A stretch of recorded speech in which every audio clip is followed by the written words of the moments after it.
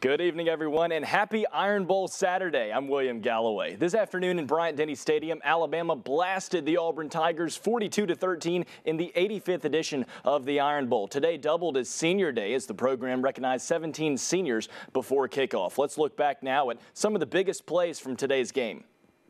In the first quarter, Mac Jones with a beautiful pump fake, followed by a deep ball.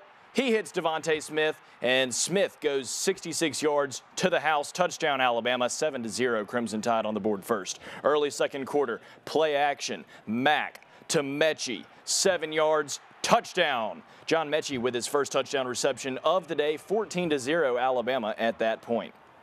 A 47-yard field goal from Anders Carlson, and Auburn puts 3 on the board there, 14-3 with 8:51 left in the second quarter.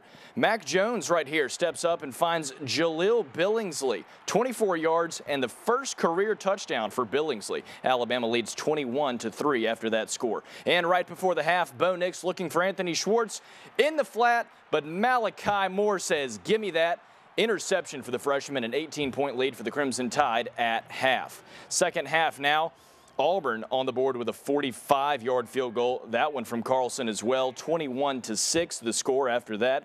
But fear not, Alabama. You still have Mac Jones and you still have Devontae Smith, and Smith is going to the end zone. That one 58 yards, and Smitty had 171 yards receiving on only 7 receptions today. Najee Harris breaks open a 39-yard touchdown run right here to go up 35-6. The Crimson Tide would go on to win it 42-13, and after the game, Mac Jones said the team missed Coach Saban, but they were still prepared.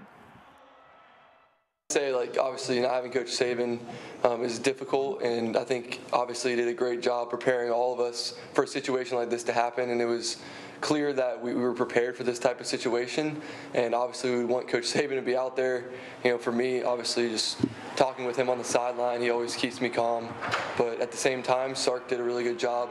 I mean, it's not easy to go in there. You're calling plays, you're managing a rivalry game, and I think he obviously did a great job too. And kudos to him. And we were really fired up before the game, and I thought our energy was good, so everything seemed decently normal. The 22nd ranked Auburn Tigers fall to 5-3 on the year. 1 point of struggle for them tonight was on third down. They were only 9 for 19 on third down conversions. Julia Westerman joins us live in the newsroom now for more Auburn coverage from today's Iron Bowl. Julia? Yeah, William, 2019 proved to be much kinder to the Auburn Tigers than 2020. This afternoon's game didn't see a touchdown from the team across the state until the fourth quarter, something that ultimately did them in. And they were the better team tonight. You look at the first quarter and we came out flat, and you can't come out flat against a team like that on the road. And if you look at the whole deal, I think the explosive plays is what stands out to me. When they got inside our 40-yard line, when we got inside their 40-yard line, we kicked field goals. Of course, this one hurts. It is what it is. You never want to lose, especially to your rival. And we just have to get back and get going and put this behind us and have a positive mentality going into this week. Today's loss moves the Tigers to 5-3, who must now turn the focus over to the Texas A&M Aggies. Reporting live, I'm Julia Westerman, WVUA 23 Sports. Thank you, Julia. Around the SEC, the other headline game took place today in Oxford between Mississippi State and the Ole Miss Rebels. The first Egg Bowl featuring Mike Leach versus Lane Kiffin. Here's how it all went down. In the first quarter, Ole Miss up 7-0. Will Rogers completes the pass to Austin Williams into the end zone for 3 yards, but Tylen Knight forces the fumble, and it's recovered by Deion Leonard. Go, Leonard, go!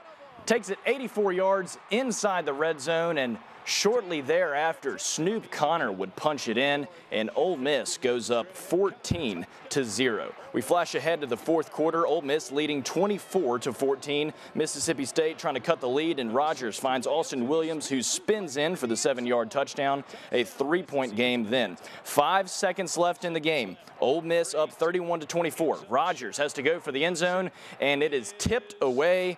Kiffin wins his first Egg Bowl 31-24 over Mike Leach and the Mississippi State Bulldogs.